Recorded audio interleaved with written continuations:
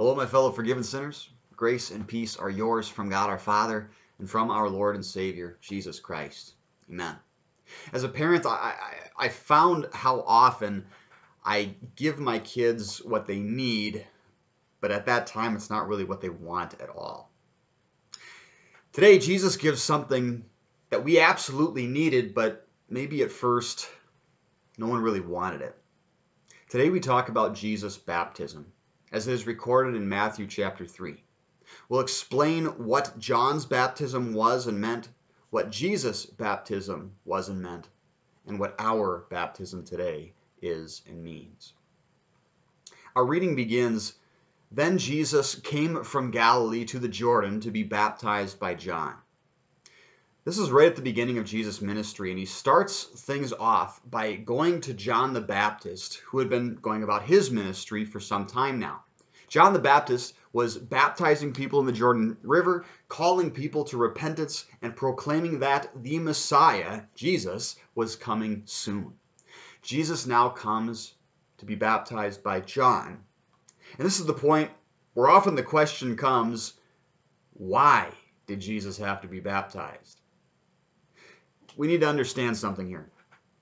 John's baptism is different from our baptism today. You can kind of see a distinction there in Acts chapter 19. John explains what his baptism means in the verses just before ours for today. In Matthew chapter 3, verse 11, John says, "I baptize you with water for repentance." John's baptism was a ceremonial washing as a way to acknowledge that one was not ready for the Messiah to come. It was a public acknowledgement that a person had not been living their life for God, instead against God, and they wanted now to turn from those evil ways. Well, this brings us another problem. Well, still the same problem before. We still don't understand, why on earth did Jesus need to be baptized? I mean, Jesus was perfect. He never sinned. He doesn't need to repent. He doesn't have evil ways to turn away from. And this is why John tries to stop Jesus. The next section we read, "But John tried to deter him, saying, 'I need to be baptized by you, and do you come to me?'" As you read through the Gospels, you find that John the Baptist isn't alone here. Other people often try to stop Jesus from what he's about to do. Jesus is just a surprising individual. Again and again, he does the opposite of what people expect him to do. Think about your own life for a moment. How often do we try to stop Jesus from doing what he's going to do in our lives? We would expect God to grant us the blessings we want, right? Enough money to get by or just to be comfortable, the health and wellness of our loved ones and of ourselves, fulfillment and satisfaction in our own lives. But Jesus doesn't always bring those things, does he? Often he allows suffering to get to us. And we say, "God, why would you allow something like this to happen?" Instead of giving us answers to those problems, we get something that probably nobody wanted as they would come to church, as they would click on a sermon video. We get Jesus giving us his own baptism. What good is that? Who wanted that? Well, let's take another look at what Jesus' baptism was. After John tried to stop Jesus, we read, Jesus replied, "Let it be so now. It is proper for us to do this to fulfill all righteousness." Then John consented. Jesus says here that his baptism fulfilled all righteousness. It accomplished all fairness. It completed all justice.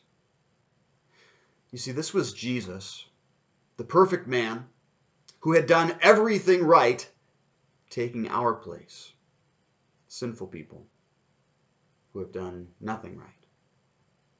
This was Jesus repenting, not for his own wrongdoing, but for ours. This was Jesus repenting in our place for every time we said we'll never do that evil thing ever again, even though we've made that promise countless times before. This was Jesus repenting of that horrible wrong that still gets caught in the back of our heads when things are quiet enough.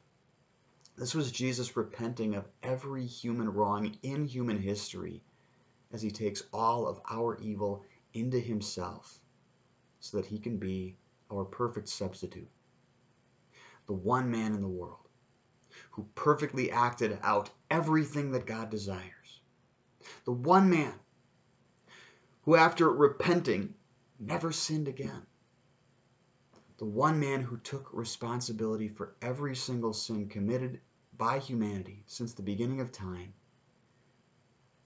And he did that so that he could die, bearing the full force of the Father's divine anger against evil. Jesus' baptism was him taking our place and so repenting of all of our sin so that we might receive his place. And he might look at us as those who have repented and are now forever freed from sin. And so after Jesus' baptism, we see this incredible thing which teaches us about our baptism. We read, as soon as Jesus was baptized, he went up out of the water. At that moment, heaven was opened, and he saw the Spirit of God descending like a dove and lighting on him. And a voice from heaven said, "This is my Son, whom I love. With him I am well pleased." At Jesus' baptism, we see the full Trinity present. God the Father speaks. God the Son comes up out of the water. God the Spirit descends like a dove. And this is why our baptism today is nothing like what John's baptism was back then. At Jesus' baptism, we see the full triune God there to accomplish our salvation fully in Christ, and so too at our baptism. The full triune God is there to accomplish our salvation fully in Christ. Our baptisms are not only repentance. Now, our baptisms certainly do mean that we daily repent. We turn from our evil every single day, but our baptism means so much more than that. Our baptisms mean that we are connected to God who took our place. It means that we are granted Jesus' perfect repentance to be our own. It means that Jesus' blood payment for the sin of the world is his blood payment for our sins specifically. It means that God's promise to the world to save the world from sin, death, and the devil, that promise has been given individually to each one of us. And through baptism, God promises to give you everything at the resurrection, life as he always wanted you to enjoy it. This is yours to believe. My fellow children of God, I don't know if you really wanted Jesus' baptism when you clicked on this video.